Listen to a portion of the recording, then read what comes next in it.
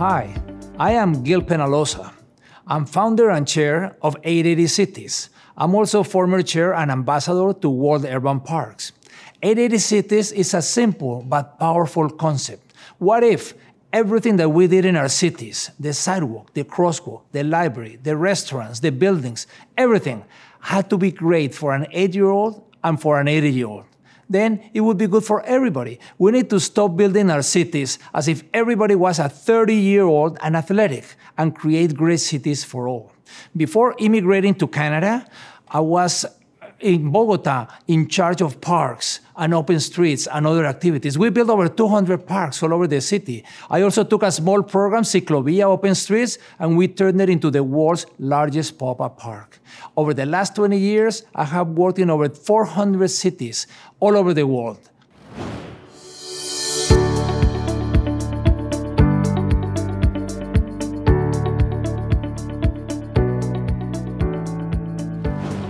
Sometimes when we talk about age-friendly spaces, we think only of the children, which is great. And actually, we even think of children 5 to 15. Very often, we forget these little kids from 0 to 5. But most often, we forget the older adults. Even though we have double the life expectancy and we have not realized, I think that one of the biggest waste of resource that we have in the world are the older people. The older people have knowledge and have experience and are healthier and wealthier, and they can be very active, but are some of the lowest users of parks. Across America, there was a study done by City Parks Alliance and the RAND Corporation where it shows that older adults are only 4% of the park users. Why? Usually because there is nothing in them to do. And it is not really rocket science. We need to do parks that have walking trails, that have benches, that have water fountains, that have restaurants, that have activities. And something that is critical is that it's not just about the infrastructure. It's not only the hardware. It's not about just doing the walking path, but it's organizing the walking groups. It's about software and hardware. Sometimes we say, oh, but I see people walking. Yes, we see the few that are walking, but we don't see the many that are not. And they're going to come out if we have activities. And the benefits are amazing because when we have parks for older people, it's going to be good for physical health. And that seems obvious, but it's also good for mental health. It's going to be good for depression. It's going to be good for anxiety, for having a happier and healthier life. It's also going to be good for the environment. And we have a really good network. It's also going to be good because people are going to walk to the parks, and it's going to be a great asset to the community. People want to age in place. And part of aging in place is having parks within walking distance to where people live.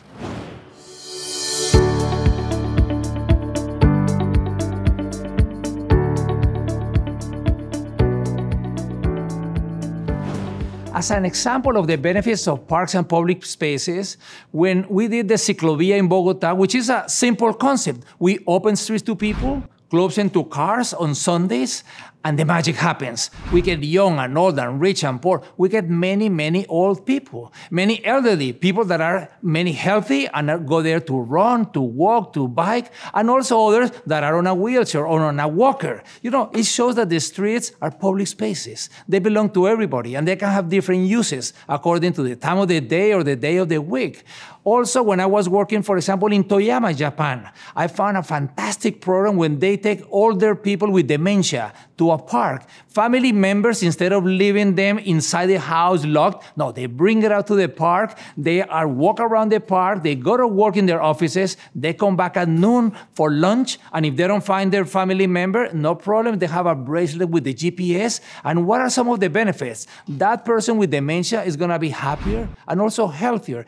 Every other day of being in nature, surrounded by nature, they double the anti-cancer cells. So it's good for physical and mental health, but among other things also to live a healthier and happier life.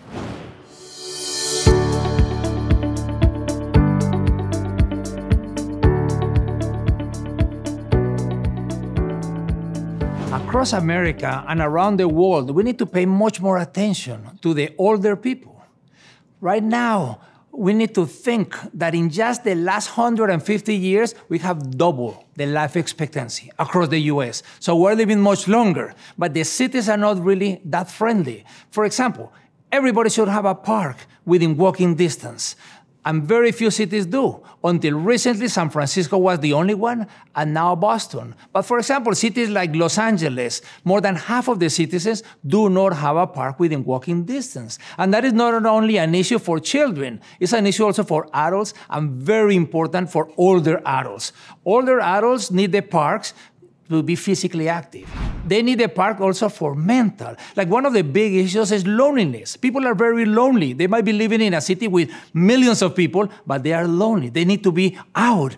So one of the things to do it is not only the park. Sometimes I find that cities, it seems easier to find the millions to do the parks than the thousands to make it work. But in order to make it work, we need to find those thousands. We need to have the walking group. We need to have the knitting group. We need to have the Tai Chi. It's through activities that our people are going to go. I'm very hopeful when I see cities like San Francisco, where every single person, and of course every single older adult, has a park in less than 10-minute walk. But then I go to other cities like Los Angeles, where more than half of the citizens do not have a park within walking distance. And we need to change that immediately. In the next 5 years, every single city across America should have a park within walking distance.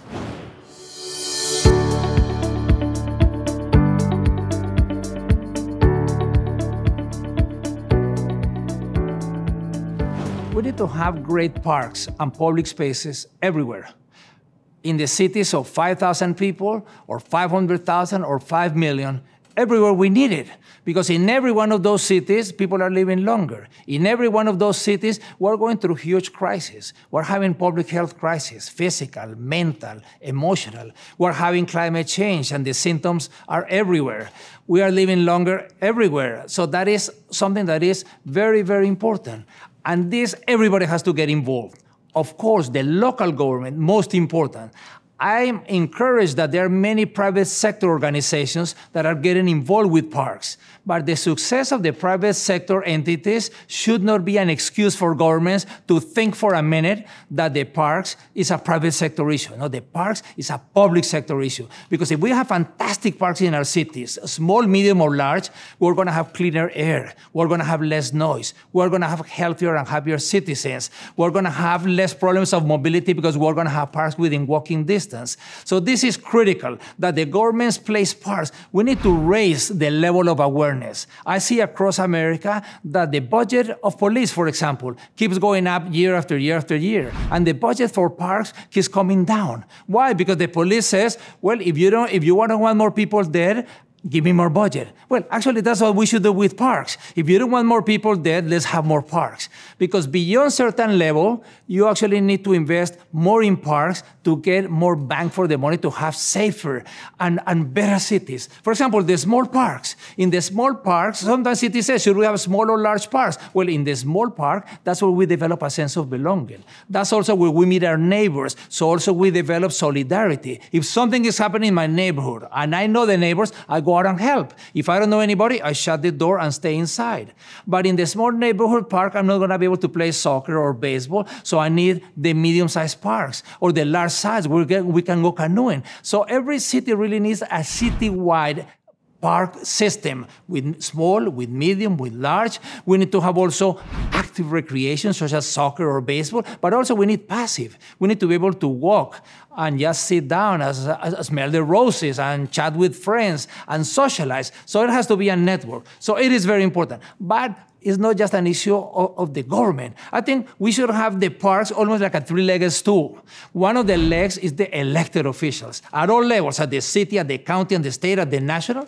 Another leg is the public sector staff, but not only parks people. Let's get involved public health and education and economic development. And the third leg is the community, is the volunteers, is the nonprofit organizations, is the universities, is the business people. And how to get all of them together? By developing a sense of urgency. We have a huge problem. 20 years ago, we didn't have one single state in the US with more than 20% obesity. 20 years ago. Today, we don't have any state with less than 20% obesity. And the issue of obesity is a huge crisis because this has to do with depression and anxiety and heart attacks and respiratory problems and many types of cancers. And this is something that we should easily be able to conquer and have people again physically active. I mean, the problem that people are living longer is not a health issue if people are healthy. And by being healthy, I talk a lot about walking. Walking is not about doing marathons. We only need to walk 30 minutes a day for 5 or more days a week. That's why we need those parks within walking distance. That's why we need also to be able to have intergenerational activities, to be able to have the grandchildren and the children. We have developed with the AARP and 880 Cities a very useful tool to evaluate if a park is good or is not good. What are the activities? What are the amount of people coming? How is it used on the weekdays and on the weekends? How is it used in the summertime and in the wintertime? Because the parks is not just a summertime issue. We need to have the parks with great uses throughout the year. This has to be 52 weeks of the year. We have to use them on the weekdays, but also on the weekends. So it's about that, and that tool that is free and is available to everybody through AARP Livable Communities is something that anyone, even without any experience, either in parks or in marketing, can use to evaluate and be able to tell their own city leaders and their own city administration how good or not good is their park and how can it be improved.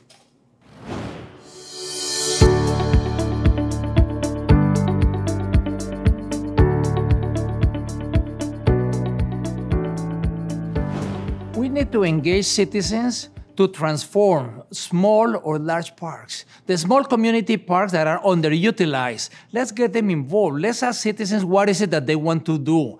Sometimes we do community meetings and we ask them for impatiens and orchids. What are the impatiens? It's things that we can do now in the next 12 months that are low cost, low risk, but high visibility. It might be benches. It might be painting the playgrounds. It might be cutting the grass. It might be putting signs. But it's something that people are going to notice that change is happening, and then you gain credibility, and you're going to be able to do bolder and more costly investments. So those are the impatiens, and the orchids are things that you can do in years 2 to 5. But part of it is, let's start with the low-hanging fruits. Sometimes people start with the most expensive, with the most difficult, and if that fails, then everything else fails. It is very important for governments in any size of city to engage the citizens on what is it that they're going to do in the parks. And that's one of the recommendations that we have in the toolbox that we developed between AARP and 880 Cities.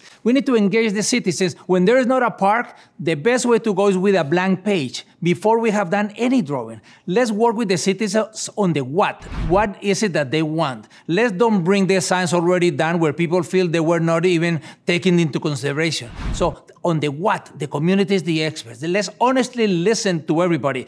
And by listening, it's not just going to the park. Sometimes we go to the parks and ask people, what is it that you want? Well, those people are already on the park. If we need to ask is also the people that are not going to the parks. So let's go outside. Let's go to the shopping centers. Let's go to the senior centers. Let's go to the faith groups. And let's ask people where we are going to have park users and non-park users, because it's very important to listen to the non-users. Why is it that they are not using the parks, and how are we going to get them there?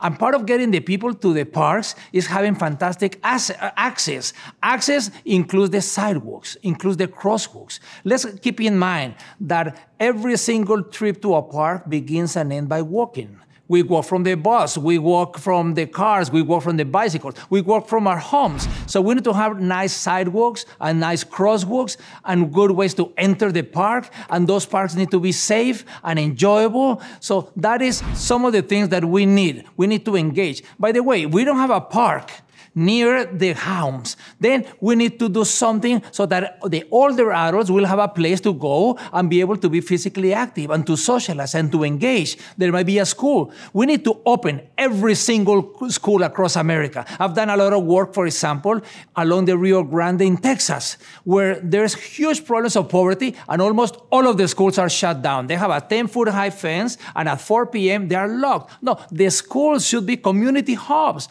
Who has done the schools the same people that have paid for the parks. It's the same taxpayer. So we should be much better at using everything that is public.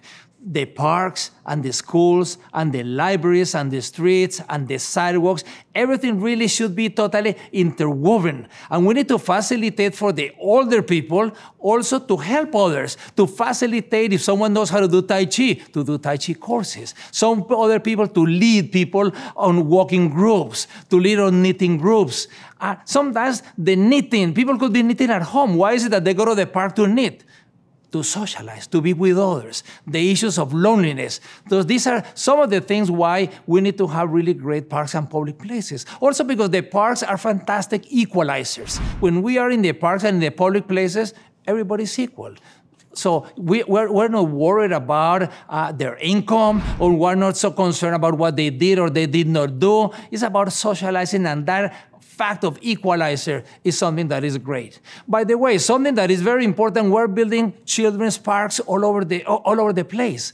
We need to work also on how to develop the intergenerational activity. In any children's playground, as important as having the swings or the slide is to have a nice cozy area for the grandparents. Imagine the fantastic bonding of the grandfather or grandmother or great-great-grandfather. Now we're seeing 3 and 4 generations together, walking with the grandchild to the park and being able to sit and to have a coffee or to read a book or to socialize with something. All of a sudden, both are going to enjoy the visit to the park. But if there's not a place to sit and socialize, in 5 minutes they're going to be bored and they will want to go home. I've seen places like in Charlotte, North Carolina, a small playground that is about the size of a tennis court, where half of it was playground for children, the other one was playground for older people or adults in general, and it had a walking path around it. So it doesn't have to be a gigantic park. As I mentioned, it's about a system where we interconnect small, medium, and large that are going to be good for everybody.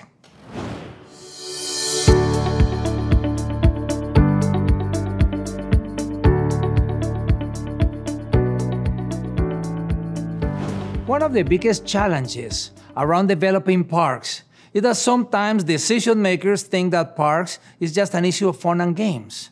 Of course, it's fun and games, but it's also much more. So my recommendation is the parks, use them as a means, because what they are is a means. If you have really great parks, you're going to have better mental health and physical health, and you're going to have a better environment, and you're going to have better economic development, and you're going to have better mobility, and you're going to have a more exciting city to stay. So one of the issues that cities today are trying to do is how to retain the best people, how to attract, and part of it is having a great parks. So we need to raise the level of awareness. We need to raise the level of priority. The park should be a top priority. I don't know, somehow I see in many cities there is a pothole on the street, and the city takes care of it. But when a park is broken, the city says, oh, go do some fundraising. Since when is it that a pothole on the street has a higher priority than the parks? So I would say as a priority, let's improve the parks that we have now. And then also let's do new ones. Let's have a park within a 10-minute walk everywhere in every urban area. More than 80 out of 100 citizens in America live in urban areas. All of them should have a park within a short walk.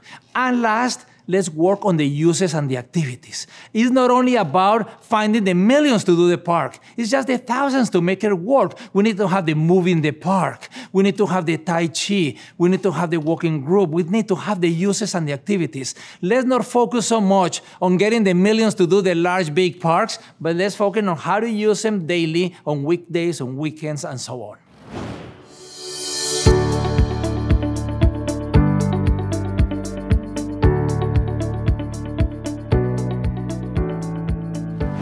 I want to encourage everyone to be active, to take a step, to help out however you can. This is not a time for citizens to be spectators.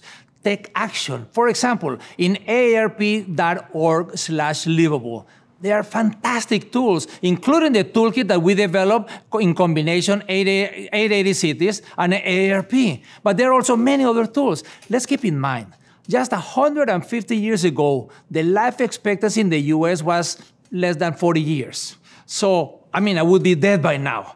People were dying off because there was no clean water, on sewage, and vaccination.